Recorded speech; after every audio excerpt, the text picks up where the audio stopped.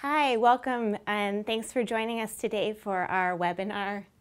I am Allison Guimera. I am one of the UCLA pediatricians, and I'm pleased to present to you today a webinar on children and social media, what every parent should know. Just a little bit about me. I'm a general pediatrician at the UCLA Porter Ranch office.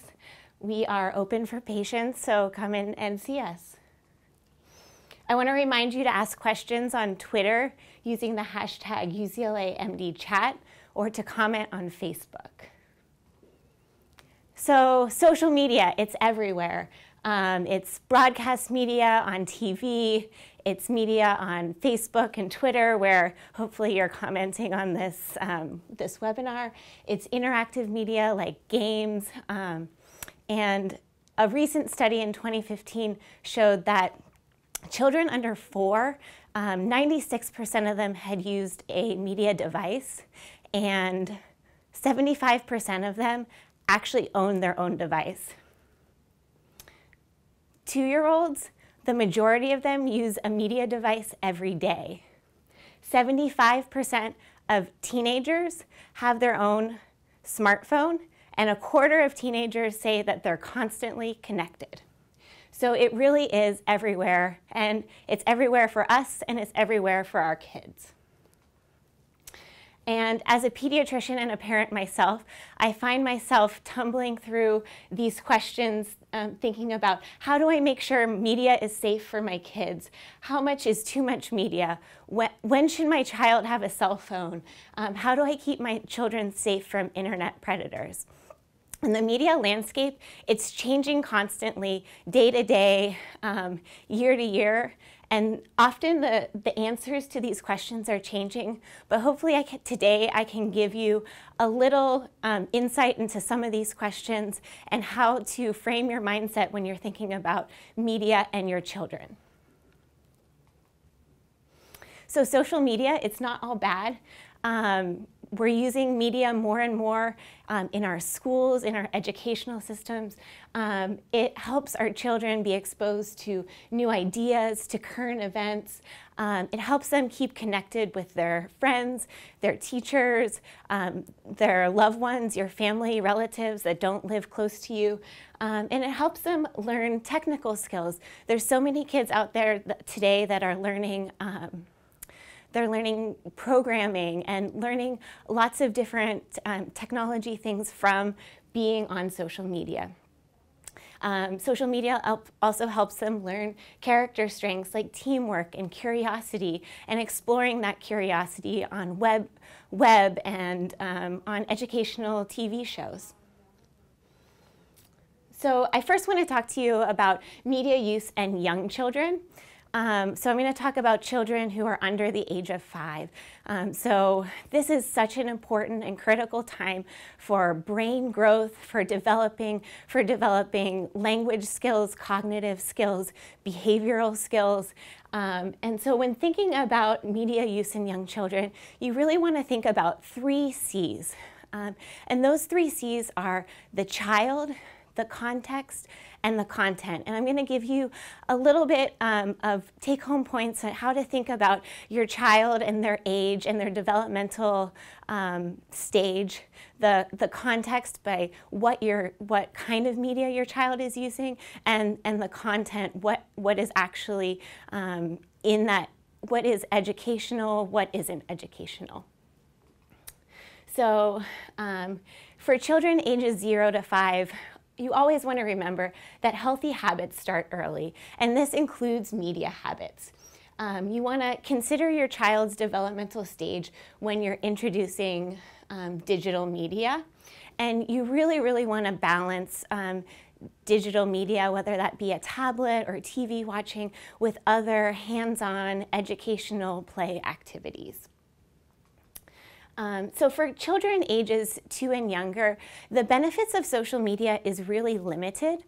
They learn best by exploring the world around them and doing hands-on play. A child who's 1-year-old, 15 months old, and younger kids, they have difficulty transferring what's on a screen into real life.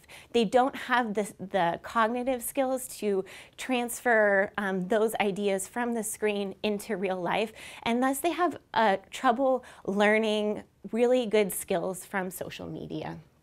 So in this age, media should be really limited. If you are doing some media for children age 2 and younger, I really recommend sitting with them and watching the media with them and co-viewing with them so that you as the parent can help them translate that material into real life and reteach them what they're seeing. Look, can you see the dog on the screen? Oh, that's a dog. Look at our dog. And so those kind of examples, talking to them kind of helps them learn from media. One really great thing for children under 2 is video chatting. So with extended family, with other parents, with siblings. Video chatting can be great. There is some evidence that children close to 2 years of age can learn new words and new ideas from chatting with another person on the screen. But in the end, you should, for 2-year-olds, avoid solo media use. For children aged 2 to 5, they are able to learn some social, some language, and some reading skills from social media, that being TV and apps on tablets. And my recommendations for this age group would be to limit the screen time to no more than 1 hour per day. And to choose some really good content for them to be viewing or interacting with on tablets. Choose a context that's nonviolent and educational media. And I want parents to be aware of the app stores where you can go and click on educational apps.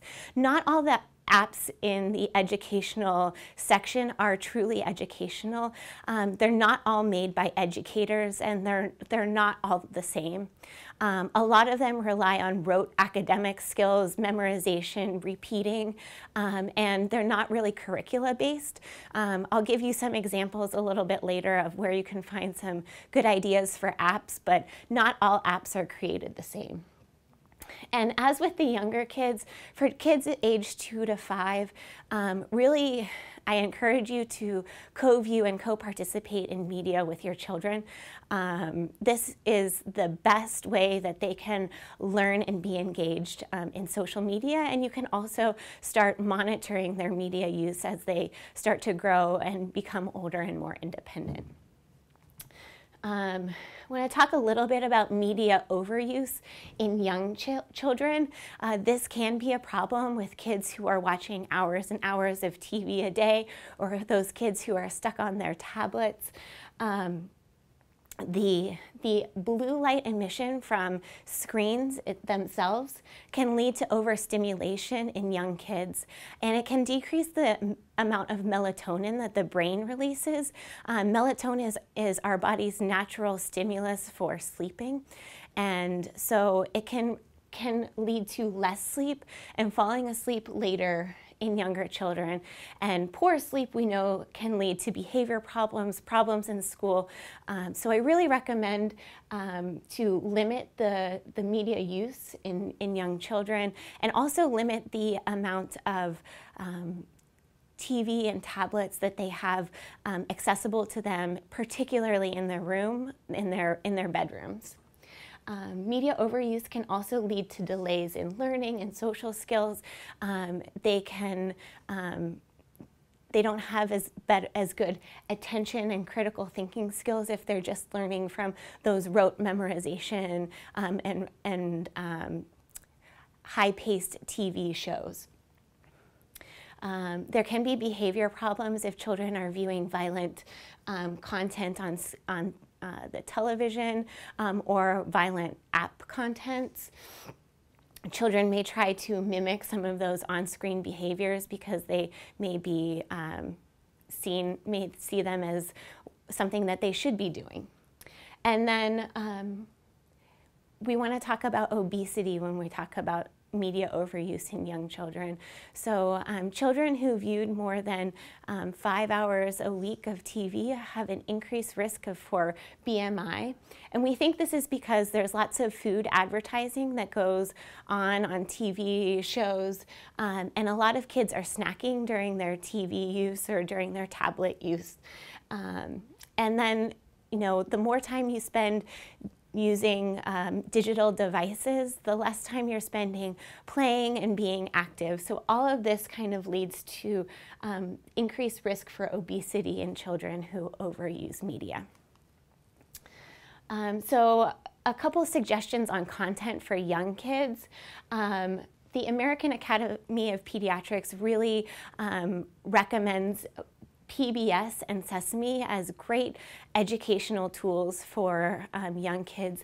They have TV programming, they have websites, and they have apps for young children that are highly educational, and you can do games and videos and interactive things, and these are great suggestions for younger children, provided that you're co-viewing with them.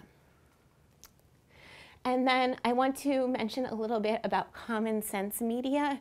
This is a website that gives some age-appropriate media picks, and it gives media ratings for parents, not just for younger kids, but for school-age kids and older children as well. They rate TV shows, they rate movies, they rate apps, and they give you suggestions. Hey, I want to watch a holiday movie with my 2-year-old. What can I watch? And you can go on to Common Sense Media and find great rated TV shows, movies for your kids of that specific age. There's also a lot of parent frequently asked questions on this page with some great answers if my webinar today doesn't answer all of your questions. So I also want to talk about media use in older children. So teenagers, a quarter of teenagers say that they're constantly connected. And in 2012, they did a study on how often teenagers text, and on average they found that they text about 100 times a day. So our teenagers out there are using social media. They are constantly connected to their friends, to the internet, and parents really need to think about how to guide their teenagers into safe media use. So the benefits of social media for teens and preteens is great. They use this, they use the internet, they use blogs, they use educational interfaces all the time for school, and they're constantly connected to their friends. So they're staying engaged with their friends, with their family through social media. And social media can be great for exchanging ideas, expanding their worldview, connecting with like-minded people who they may not know on the internet through blogs, through video chatting, through lots of different things. There are also risks for older kids for media overuse. There's the risk of obesity, which I talked about earlier. There have been studies with older kids who watch lots of TV as well, and they also have increased risk for higher weight and higher BMIs. And it has a similar negative effect on sleep for the older kids as well. Using a mobile device or watching TV before bed, particularly that hour before bed, really does decrease total sleep duration. It decreases the amount of sleep that you get, and it makes it harder to fall asleep. Really overusing media can lead to academic performance declines. And then I wanted to mention a little bit about internet gaming disorder. This is actually a psychologic disorder that about 8 to 10% of teens and preteens may fit this diagnosis, which is a preoccupation with video games and a decreased interest in any offline lives. And usually with this internet gaming disorder, they are unsuccessful in stopping doing the gaming activity.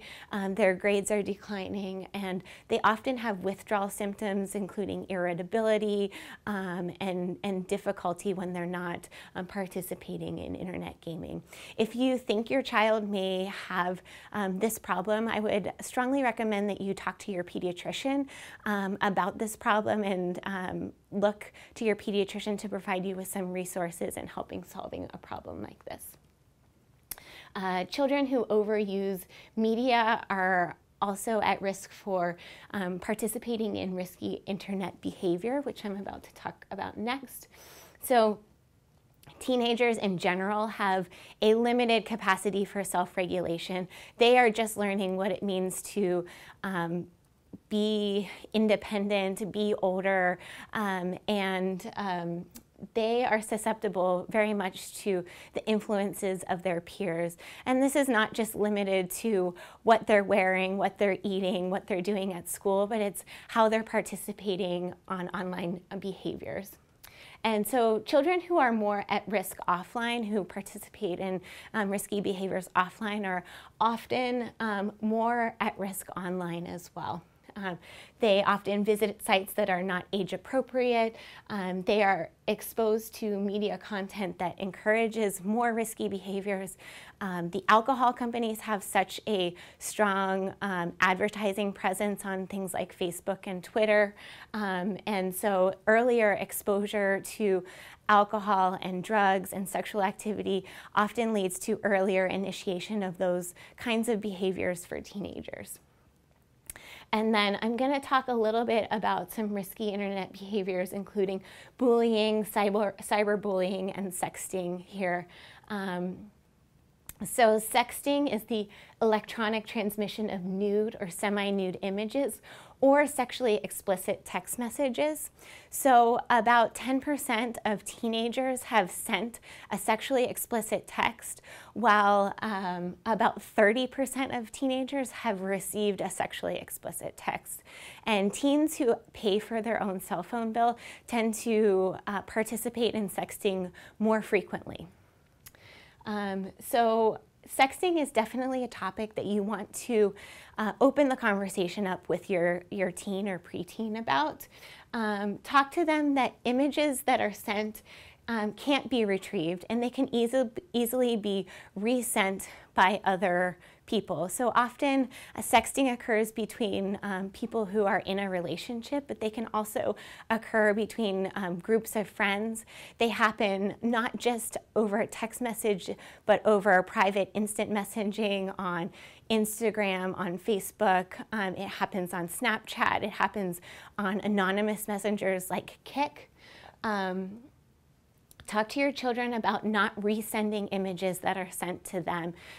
So this is often called revenge sexting. So they have a picture, they break up with a significant other, and then they start sending that explicit text or image to other people for revenge. This is where they can really get in trouble. Talk to them about delete and don't repeat. There is a website called that'snotcool.com. It is a website that is focused for teens and preteens, how to respond to friends, how to respond to sexually explicit text messages, what to do. So if you find yourself lacking the words to talk to your children, maybe direct them to that website. It may be very helpful and informative to them. I just want you guys all to know about laws. Every state has a law that protects minors against sexual exploitation. So if you are under 18 and you create, send, or receive sexually explicit images of another minor, it could be considered child pornography, and the punishment can be misdemeanor or felony. You may have to pay fines, and you may have to be on a child watch list. So talk to your children that this isn't something that should be taken lightly. It's not something that's just fun between friends, but there are serious consequences to sexting. I also want to talk about cyberbullying and online harassment. Teens are the highest risk for cyberbullying and online harassment. The definition is media communication to deliver false, intimidating, or embarrassing information about an individual. The most common groups of people who experience cyberbullying are girls, those who are obese, those who have medical disabilities, and those who are LGBTQ. So if your child is one of those, or even if your child isn't one of those, cyberbullying is something that you should bring up to them and discuss with them. It is usually happens over instant messaging, email, and texting. There are a lot of anonymous instant messaging applications that teenagers are on. Some of them are Kik or Yik Yak, where the bully is faceless and anonymous and easy to target people who are vulnerable. Just a few signs to look out to if your child is the bully. Often when they are using the computer in a room, they're switching screens often. They may have multiple logins for the same social media site. And then signs that your child is being bullied. Often kids are reluctant to discuss with their parents that they are being bullied. Bullies often try to isolate those who they're bullying and talk to them, you know, if you tell anyone, I'll hurt you, or I'll make your life miserable. So often kids don't want to report that, or they don't want to get their friends in trouble. But knowing the signs as a parent is something that's very important. So your child may have school avoidance. They may be upset or tearful and not willing to talk to you about why after using their cell phone, their computer, or their tablet. They may be in general more sad or moody, or just more withdrawn than usual.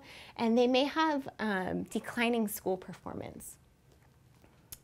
So what do you do if your child is being bullied? I would say if your child tells you that they're being bullied, take that report very seriously. And before you think your child might be bullying, as they're getting into using social media more, talk to them about bullying. Tell them to talk to an adult if they're being bullied and to reach out to friends for support. About 15% of kids experience some form of bullying online, and about 20% of kids experience bullying in person. So it's out there. There are plenty of kids that are experiencing this even right now who may not be willing to talk to their parents about it. Have your child save any evidence of bullying, whether that's emails, instant messengers, text messages. Print them out, save them. There's always two sides to the story, so if you know who the bully is and you know who the parents are, try and figure out what happened. Sometimes children have miscommunications between them. Children make mistakes, and so talk with the other parents to determine what may have gone on. Schools deal with bullying all the time, so school is a great resource for parents if you think your child's being bullied by someone at school.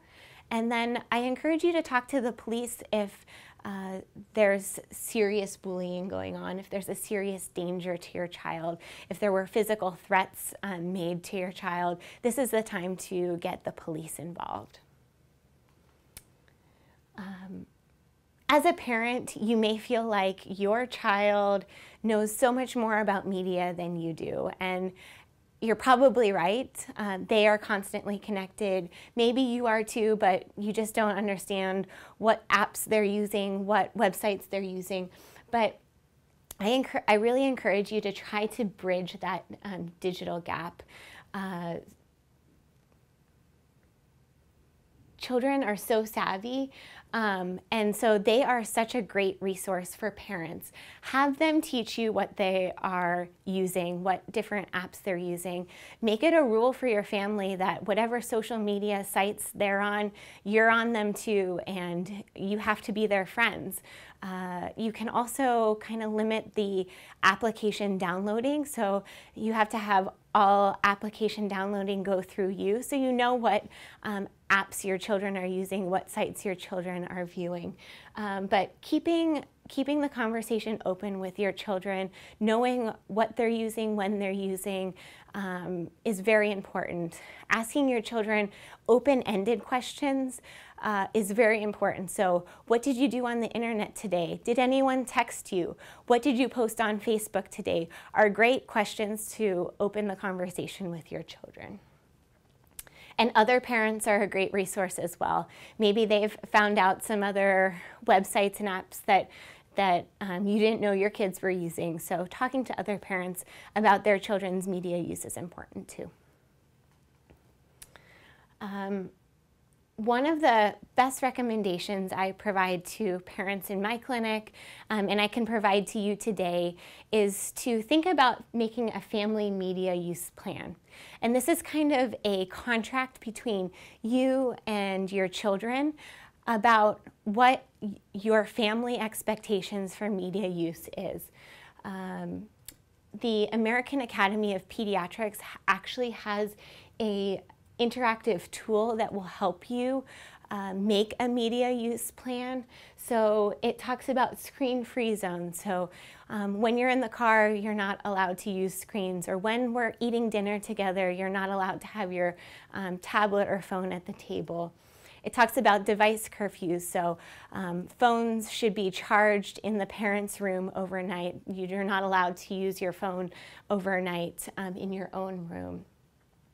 And it talks, they have sections about media manners and digital citizenship and sleep and exercise. So in order to maintain your media privileges, you need to continue to get 8 hours of sleep a night. You need to continue to participate in your extracurricular activities and do well in school. This is a little screenshot from one of from the family media use plan provided by the AAP. You can select different things that are applicable to your family. They have different age ranges, so you can choose an age range that's appropriate for your children. But for example, this one talks about screen-free zones, keeping the kitchen or dining room table and meal times technology-free. Which is a great suggestion for any family. This one talks about device curfews, where the devices will charge overnight, whether that's in the parents' bedroom, in the kitchen, or some other designated place in your house. So discussing with your children, no matter what age they are, about being good digital citizens is really important. And then also discussing about the consequences of poor judgment, that they can be punished for sexting and bullying, and being online is never completely anonymous.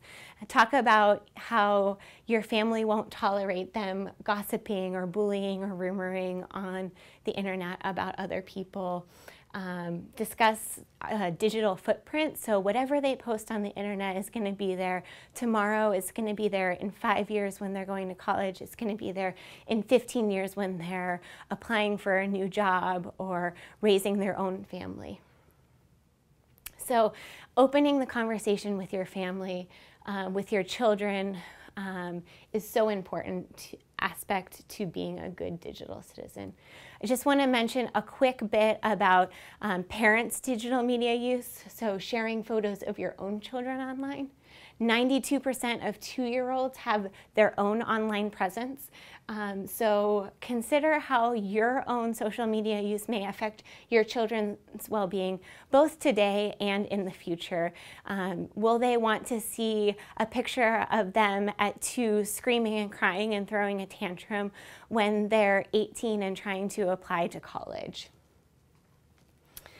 So for parents, responsibly and thoughtfully share about your children. If you are thinking about sharing about some struggles that your child has, whether that be emotional or behavioral or health struggles, consider posting anonymously or consider only sharing with your closest friends. Again, you are making a digital footprint for your children, so limiting things that they wouldn't want on the internet. In a similar vein, older kids should be able to decide what you post about them. This includes pictures or stories or things like that. I recommend that you become familiar with the privacy settings on the websites and media sites that you are on, limiting your privacy, but also remembering that privacy settings aren't foolproof, and really anyone can view and repost and resend things that you put on the internet, and it does have the chance that it could end up in the hands of people who you don't want it to end up in.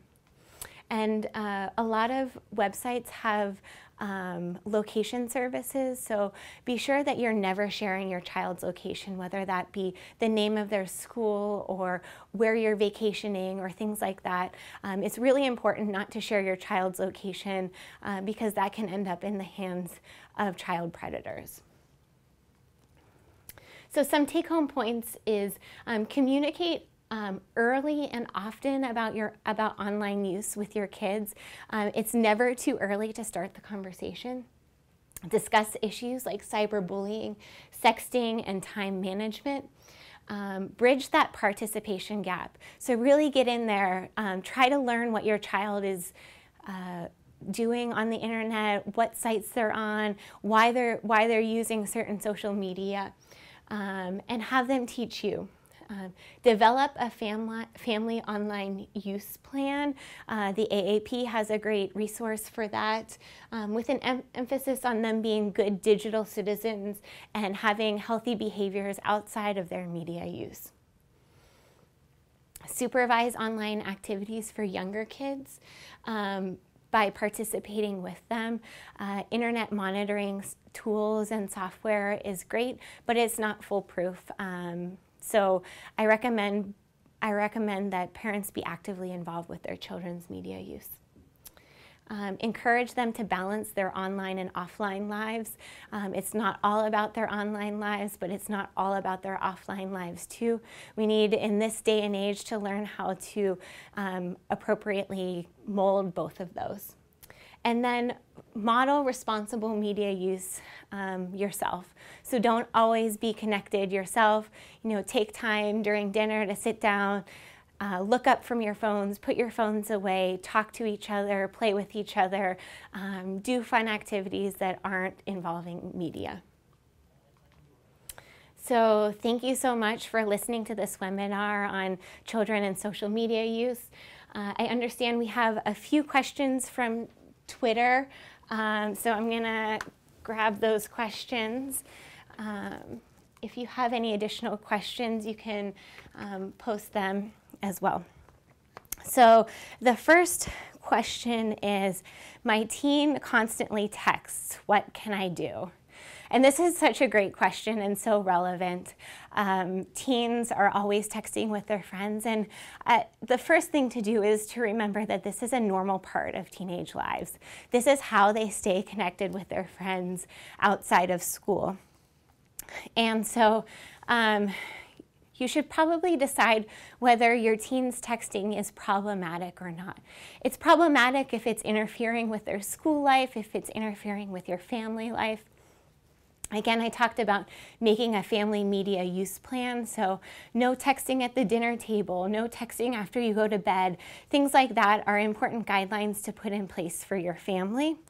Also, modeling good media behavior yourself. So, if you're constantly texting, you can't then turn around and tell your child that they're constantly texting too. So some things you can do as a parent is narrate your own media use. So I'm texting Dad to let him know that we'll be late to the event.